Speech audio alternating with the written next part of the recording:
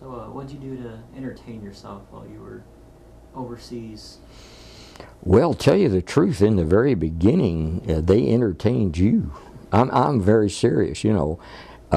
But then, after the war in Europe was over, we got to the point where we would form a softball team and travel in France and Germany and Belgium and play other teams. And of course, I'd never had a drink when I was 17 years old, but you know, I would go out with the guys and we'd have some beers and so forth. And then the different countries, the ladies would come to the USO dances, and I have always been one to take advantage of learning.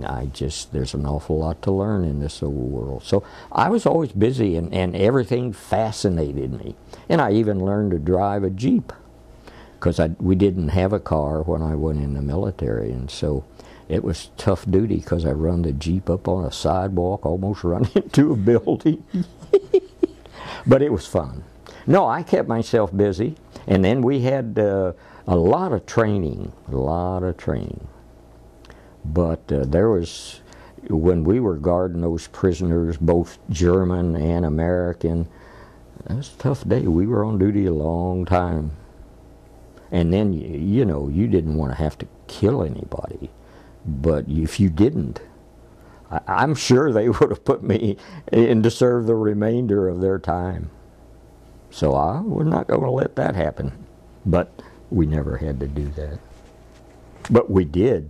We would have 10 bad guys shackled together, and the front one had a shovel, dig a hole, the second would cover it up, and we'd just walk around a big field like that all day long.